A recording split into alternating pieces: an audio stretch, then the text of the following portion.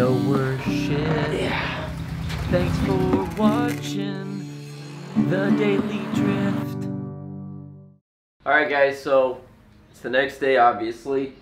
This is the last day that I got to get this thing done, so I gotta work on getting this thing finished up. We're gonna start by assembling these pistons over here and the rods, and I'm just gonna show you how to do that, and then we'll work on actually putting them into the engine. So we're getting there, slowly but surely, but we're getting there. So let's get to it. Alright guys, so I got everything lined up here. This here is the Manley connecting rod. So it's Manley, so obviously it belongs in a Miata, of course. But the thing is, with these rods, they're forged, so they're going to be super strong, especially dealing with, because we're going to be turboing the car. I mean, it's already turbo, but if we ever want to up the boost and stuff, we got that. You're going to have your wrist pin here, and the piston. This is a Wiseco piston, so if you're not familiar with the Wiseco piston, basically, it's all forged, so that's why it's got this dish in it here. And what that does is it helps lower the compression. It's basically going to make it a little bit more forgiving for all the boost. And it's got these little flutes here. You can see these little holes, right? And all that is to allow the gas and oil to go past the rings. This is where your oil ring is going to go. It's just something that they add in there that's really helpful. And I might be getting this wrong, so if I am, please feel free to correct me. But it's also got this nice coating that they put on the side skirts on these pistons, because this is designed to ride up against the cylinder wall. You don't want it contacting, but it will every now and again, but this is going to help it glide a lot smoother, and it's just going to help protect it and make it last longer. Now these things are really, really strong, and it's going to last a really, really long time. And so here we have the Manley the Manley rod, which of course belongs in a Miata because they're oh so manly. But what you can see here is it comes with some ARP fasteners, and they come out the box. They're weighted and everything like that. They're very good, but the one thing is you got to be very, very careful with is when you take these end caps off. You can't just go and crank them off like this because you could potentially twist it.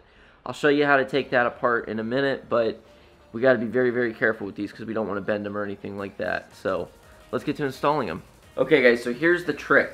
Now they sell vices for these things, for connecting rods. They sell their connecting rod vices, but they're about $100, and honestly you don't need them if you have a regular old bench vise.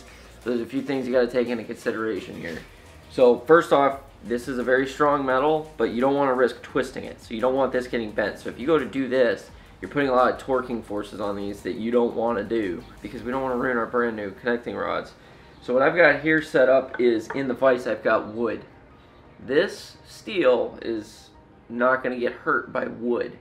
So we're going to clamp it in there very carefully against the faces. So on here you have the faces of the connecting rod, and that is what we're putting up into the bench vise. Okay, that's where we want to secure this thing, because that's what's going to make sure that it's nice and safe and that we're not damaging anything. You just need to get it as good on that face as possible, because I can still get a socket in there.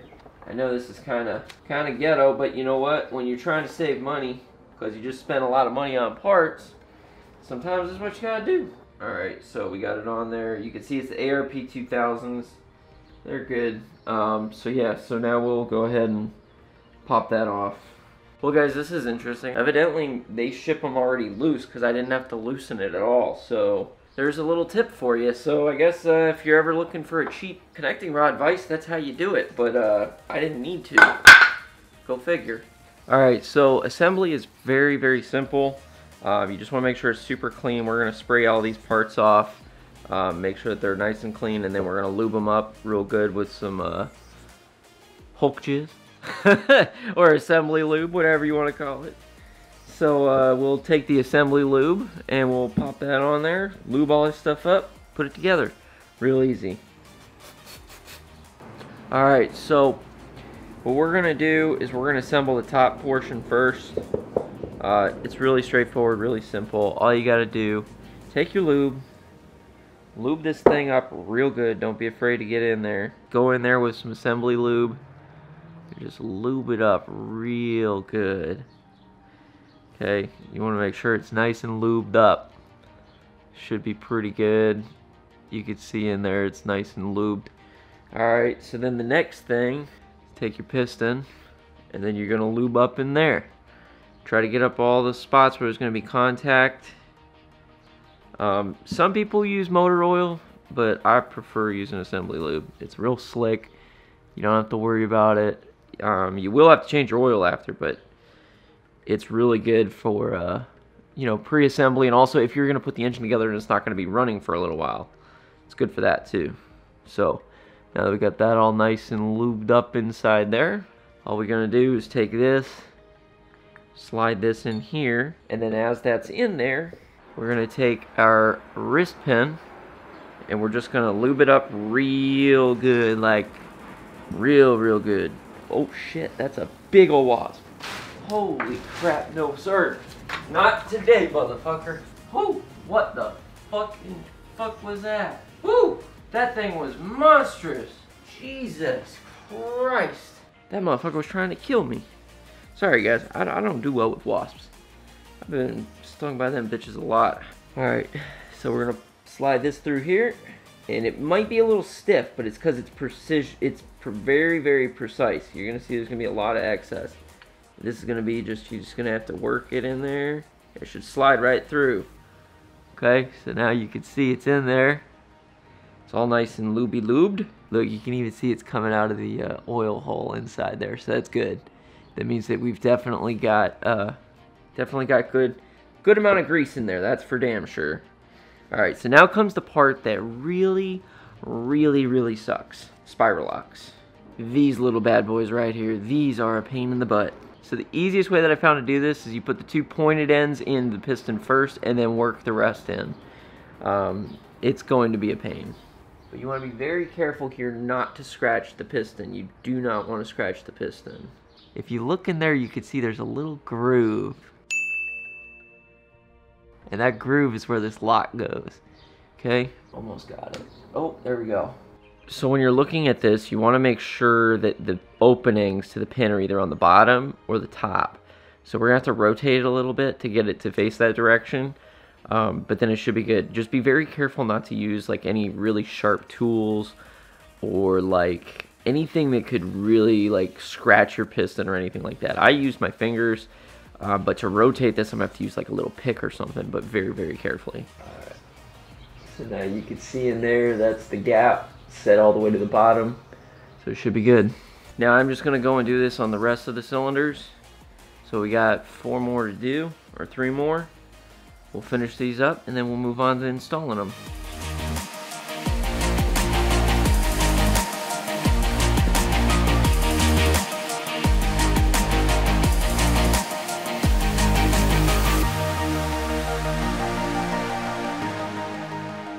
Alright guys, so the next step is we got to take these caps off. One thing that's cool that I noticed from these guys, they already marked each rod, so we know what's the end cap and bottom, but I'm only going to do these one at a time because I don't want to risk, you know, if I go and I take these all apart and then I mix up the caps. I mean, they're marked, whatever. I'm just doing it one at a time. I'd rather do it that way, play it safe, and yeah, so that's what we're going to do. So we're going to pop these off, we're going to put the new bearings on, and then we're going to check the clearances and make sure everything's good with that. And then after that, also we'll install the piston rings. So let's do it. Okay, so here's the trick. So all you got to do, same thing with the other ones, just undo these cap bolts. And then you just take it apart. There we go. So now what we'll do is we'll just install the bearings onto this. Oh no. Oh god, that's not good. Shit, I just dropped one. Yeah, don't do what I just did there. That's very bad. Okay, so it seems to be okay. I was worried about that, but so rod bearings are a lot like main bearings. They're very similar. They go in. They each have these little tabs here. So when you're looking there, that's that little tab or tang. It's basically just a locator, and they'll have markings on the back that'll tell you, you know, what size bearing it is. We'll take these bearings, clean them up real good, and then we'll put them into the rod.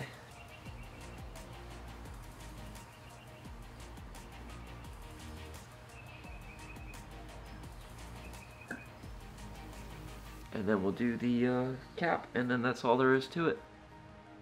So now we got both bearings in, and we're going to take the #1 piston, and then we'll put the rings on, and then we'll just repeat this process for each one. Okay, I totally screwed up here, and I forgot to turn on the microphone. So you get to watch me act like an idiot. But don't forget, basically all I'm doing is I'm going to show you guys that you need to use a piston ring tool to expand the rings so that way they don't get bent or twisted or screwed up or anything like that. You just got to be really careful and use these things to open it up. It opens it up real carefully, and it makes it real easy to slide the rings on over the pistons so you don't break them. That's basically all that they do. Okay, so the order that we need to do this in is we need to do the oil rings, which is the scrunchy rings. Then we need to do the second ring, and then the top ring last. Otherwise, you're just going to have a pain in the butt trying to put these things on. Okay, so the first ring we're going to work on is going to be the oil ring. And it's this thing that looks like a little scrunchy, basically. The oil ring consists of the scrunchy looking thing and two shiny thin rings. Each of these rings, one goes below the scrunchy and one goes above the scrunchy. And you're going to have two ends that butt up against each other. If you look here, you can see where they are, and they form just an odd shape. But that's what you need to keep track of when we come to positioning the rings into the right place. Okay, so each of the rings is going to have a marking on them. The marking on these particular rings is an N, and that indicates that that needs to face up. This is the second ring. So the second ring is almost like a carbon color. The top ring also has an N on the top to indicate which side goes up. But the top ring is very shiny and metallic looking when you look at it. It doesn't look like the second ring. So guys, now what I'm going to show you is these pistons have a relief cut into them. There's a large relief, which is for the intake side, and the small relief, which is for the exhaust side. It's all going to be in relation to where the front of the engine is, but basically, if you know what side of the head your exhaust is on, and you know what side the intake is, put the large reliefs towards the intake side and the small reliefs towards the exhaust side. It's that simple. Okay, so here's an example of where the oil expander ring goes. It's a little scrunchy thing. Where they butt up goes to the front of the piston, and then when you rotate it around, the bottom ring goes to the left. I put it on the flute, and the top ring to the right flute. That's on the opposite side. The top ring is facing up there, while the second ring is on the back side, basically opposite. And just remember, when you're looking at this, reference the chart to make sure that you're looking from the front of the engine. Alright guys, so I just got back from the parts store, and I got one of these. It's Leslie, whatever, it's 19500 ring compressor, but this is like the old school ones. I used one of these when I did the RX-7, and I think this one will work. The Summit one I got, it's just like, it compresses, but it's just not compressing enough. I don't know if it's that my block isn't exactly the right dimension, or if that compressor is the wrong size. I don't know, but we're gonna have to, this is basically useless. I'm sure that it would have worked if it was the right size, but this one's not, so instead we're gonna use this one, and hopefully we can get these pistons in here. So I'm running out of time. I got a lot to get done in a short amount of time. We're still good. Make sure we got all our stuff lined up here. We're still good. And now I'm going to take this very carefully, slide it over the piston, and then I'm going to compress it. Okay, so I got them compressed finally. That took hell of a lot longer than I thought it would. So I got this set up. Intake valves on the intake side, exhaust to the exhaust side. And we're just going to very carefully drop this in here. And then we're going to set that right there. And then now what we need to do is we're going to take our hammer, using a dead blow hammer, and we're just lightly tap it into place, okay? Just going to slowly work it in there. Just very carefully, because we don't want to pop the rings out at the wrong time. Oh, okay. Oh. Okay. And we're in. Alright, so that one worked. We got our pistons in. Now what I'm going to do is I'm going to line it up on the block. And basically we're just going to check to make sure that when it goes to connect to the crankshaft that it's not going to hit it or scratch it or anything, because we still need to take some measurement. So I'm going to flip this and we're going to do the Plastigauge on it, so completely dry, no lube. No lube. and then we'll take our measurements, see what we get, pop it off, a little bit back up, and then we'll repeat for all of them. So let's do it. Okay, so now what I'm doing is I'm slowly pushing this down, very, very slowly, to make sure that we don't have any oil in this journal. as I add a bunch of lint to it, because I'm an idiot, but that's okay. Okay, so what we're doing here, first I'm going to make sure that this is completely clean.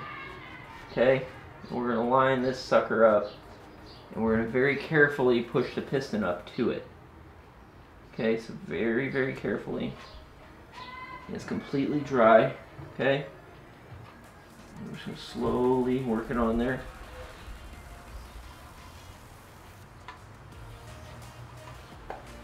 Alright. Okay, so now that we have it on there, we just want to leave it just like that. Don't turn the crank, don't move the rod, just leave it right where it is. And we're going to put the cap on with the Plastigauge and see what we get. Plastigauge. Alright, so we're just going to lay our Plastigauge on there, just a nice little strip, and then we'll tighten it down. Okay, so a very important thing is to note there's going to be one side that's marked with numbers, but you want to make sure that that side matches the side that has numbers on the actual crank. So this side here, no number, so this side, no number. This side has a number, and this side has a number, so we know that that's good. So now I'm just going to set this in here very carefully. Just going to work it onto the rod. And then what we're going to do is we're going to run our bolts through. These bolts, we want to make sure they're coated in oil all the way from the threads to the heads. Wow, from the threads to the heads, I like that. And then I'm just going to tighten them down alternating. So we're going to do once, just like a little bit and a little bit. And we're just going to go slow, okay? So we're not going to go crazy here. We've got to be careful as we do this. Okay, so normally, whenever you're doing this, before you assemble these, before you torque them, you got to measure the stretch on the bolt. That would probably be something that I should do. I don't have the tool that it takes to do that, but I'm fairly confident these are fine. They're ARPs and they're brand new, so I'm not too entirely worried. If I were reusing these bolts, I would definitely check them. But we're just going to send it the way it is. So now we're going to torque it down according to the book. It's about, we're going to go to 55. We're not going to go the full thing. We're going to do just like a little bit at a time. A little bit each way till we get there. Good. Good. Okay, now we'll take them off and then take a look at what we got. Okay, so now I'm just going to take these off now that they're loose. Now normally this would be the point where you would go and measure the stretch on the bolt based off of what you did before you torqued them. I'm not doing that. I should, but I'm not because I don't have the tool. So, and we'll pull this cap off, which might be kind of hard because it's on the crankshaft, but be very careful because remember, we don't have any oil in here and we don't want it to turn or mess anything up. Okay, so after about an hour on the struggle bus, I managed to get this thing off. Holy crap, this is a pain in the dick. But anyway, so now we're going to measure that. Okay, so now what we're going to look at is the clearance, and it would appear as though at the widest point, it's about 15 thousandths. It's a little bit tight. So that's actually almost a little too tight for what we want. Boy, that's a tough one. Because if it's too tight, we might have an issue. But it could have been from when I was taking this apart. I'm going to measure the inside of this one too. Okay, so guys, here's the deal. So I looked it up, and on the field service manual, basically what it's saying is we can do this because the specs are, well here, let me. So I gone through and I checked this stuff out, and we got 15 thousandths around there, and according to this, the clearance that we can do, connecting rod oil clearance is between it's between 11 thousandths and 27 thousandths. We're good as far as that goes. So we're more towards the minimum side, but we're not towards the max. So we're gonna say that it's good. So now what I'm gonna do is I'm gonna go down and I'm gonna go through each and every one of these and basically redo what I just did. I'm going to put some oil on the one that we finished and torque it down since it's done. So after I oil that one up and torque it down, then I'm going to start going on the other ones. And I don't know, we'll just get that done and then we'll move on to the next thing. So enjoy this nice little time lapse.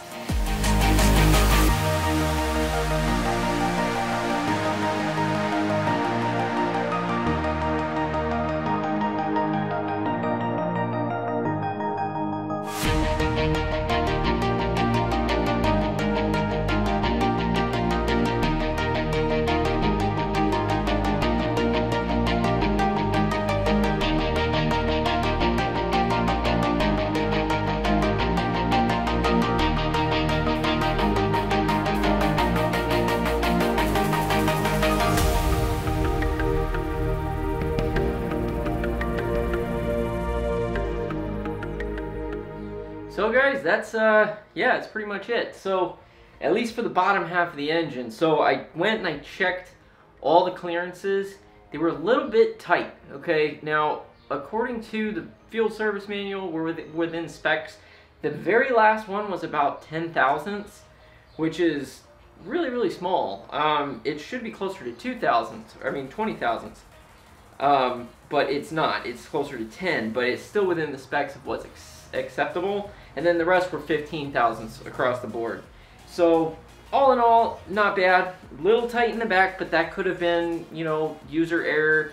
It may have slid a little bit, or maybe the, you know, plastic dip's one of those things when it's hot and humid, sometimes it expands. Versus when it's cold, it might shrink, so you might get different readings. And right now it's about 100 degrees with a shitload of humidity. If you can't tell, I've been sweating my ass off. So we got all the pistons in here. Everything's looking good. I'm dying thanks to these allergies. The pistons are looking good. Everything's in there properly. We got everything set up. So as far as the bottom half of the motor is concerned, it's pretty much done. I just need to put the oil pan on so we can protect the crank. And then after we do that, we'll move on to doing the head. So doing the head's pretty straightforward, pretty simple. It's just like any other head. I mean, you've seen us assemble it before, so I'm gonna try to knock this out as fast as I can, because the thing is, Austin's back tomorrow afternoon, and I've got all of today and a little bit of tomorrow morning to finish this. So I'm gonna try to get this thing at least assembled to the point that we have the intake and everything. So it's like a presentable motor. Whether or not we have the front half on or not, we'll see. So we're just gonna get what we can done, and I really hope the surprise works out. So Austin, I really hope you appreciate this. Okay guys, so now I got this thing all set up. We're gonna put the oil pump on. We're just reusing the stock one. We didn't have any leaks or any problems before with oil pressure. So we're just gonna put the OEM one on. We could upgrade, replace, all that stuff, but they are really expensive. So we're just gonna reuse the one that we got and just plop it on here. So I'm gonna go do that right now.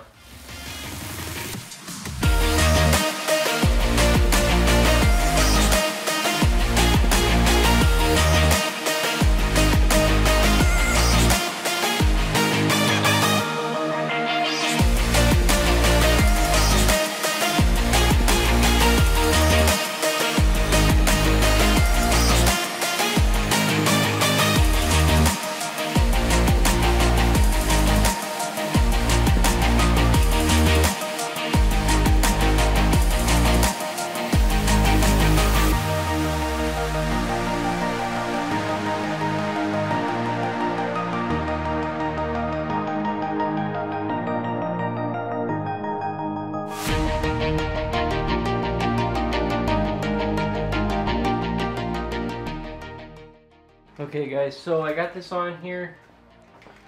First things first, you don't have to do this, but I like doing this just because it's like a good thing, good habit to get into, is I'm going to pour this into the oil pump body just to kind of prime it.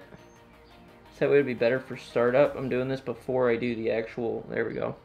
It's a little extra, oh well. But that'll help prime that body when we first start it up. Now I just need to make sure I clean the surface again, where it's going to be mounting to. That's just to help with initial startup. Okay, and now we'll take the baffle. I've already cleaned all this down with brake cleaner. I've made sure the surface is perfectly clean, because now we're going to lay down the baffle, and then we'll lay down the other part. So with the baffle, what I've done is, you can see I've laid it to the inner portion, okay, inside of the bolts. And now I'm just going to place this very carefully. Okay, we'll run the bolts through here. These are 70 to 90 some inch pounds, but we're going to go with 80 and just play it safe. And you could probably get away with the gluten tight method on this, but I just don't feel like risking it. There's that. Alright, we're good. So now I'm going to get the pan and get these things on here. So let's get these seals next. Okay, so our rear main seal was good. We actually just recently replaced it, so we're going to reuse it. Pretty simple. You just want to make sure that this part of the crank is lubed up. So I'm going to actually put some assembly lube on there. Just it's a little extra slick. Give us a little bit of extra protection. Take this sucker on here. And then we'll just run our 4 bolts in there. Do this the old-fashioned way. So now all I'm doing is I'm going to take these seals. I got one for the rear main and then one for the front. I'm going to apply a small amount of silicone under the seal just to make it basically adhere a little bit better. Nothing too crazy, just enough to basically get it to stick and make it tacky. And then I'm going to take this, set it in place. That should hold that seal in place. Same thing on this one. And then we're going to set this in the back. So all I'm doing is just lining up these notches here. And it's just going to make it to where these things are in the correct place because there's just little notches. Bada bing, bada boom. I'm going to get ready to start laying down the solid bead for the oil pan. Okay, I got my bead. So I laid it on a little bit thick. You may not want to do it that thick while trying to avoid any passages or any cooling spots. Trying to be really careful here. Hopefully I don't screw anything up. I usually do, but hopefully today it'll be a different story. So let's get this oil pan on. I've already cleaned all the surfaces really well, as you guys saw earlier. So now we're just going to go ahead and put this on and just be extremely careful here. This is super important. This is muy importante.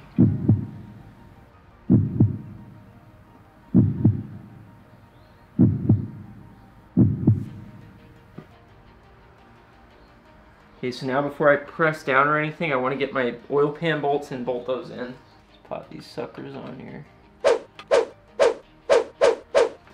Okay, and then now, after I get all these bolts in, then we got to torque everything down. Alright guys, so we're getting a little bit closer here. Basically, I got all the oil pan bolts on. It's still tacky, so now what I'm going to do is I'm going to just slowly go from the inside and work my way out. So very slowly from the center, and we're going to spread out. It says 52 to 69 inch-pounds, so we're just going to go 60 and call it good. So I'm just going to start here and work my way around it. Looks like I may have used too much of the silicone stuff because it is just creeping out.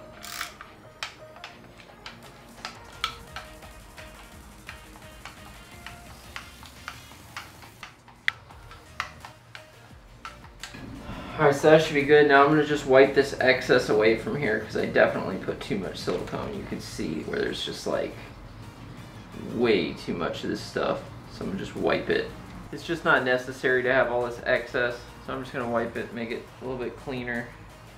Alright guys, we're getting down to the wire here.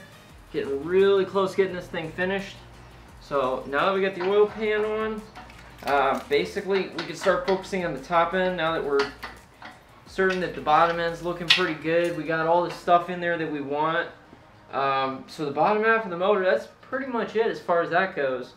The rest is now just getting the top half taken care of, which is going to be doing the head and everything like that. Man, it's getting really close. So the next thing that we got to do is we got to work on getting this head on. We got the cylinder head here, got it all nice and cleaned up. On the underside of it, we had like 3 valves replaced. You can see the really shiny, nice looking ones. Those are the new ones, and then we had the older, like beat up ones. They're okay, and everything else, it's like super clean. This thing was vat cleaned, like the whole 9 yards. It's super clean. So the next thing that we need to do now that we've got the head resurfaced and everything like that is I got to get the head gasket, spray it with some copper, and then we're gonna lay it down on top of here and get the head put on. That's the next goal. And then yeah, we'll just keep moving forward, keep this ball rolling because. Whew, I'm running out of time. So we're gonna surprise him. I'm sitting in the garage. I think I might have just heard him pull up. But when he pulls up, I'm gonna open the garage and see if we can get his reaction. So let's see if we can surprise him. I think you see the... Welcome back!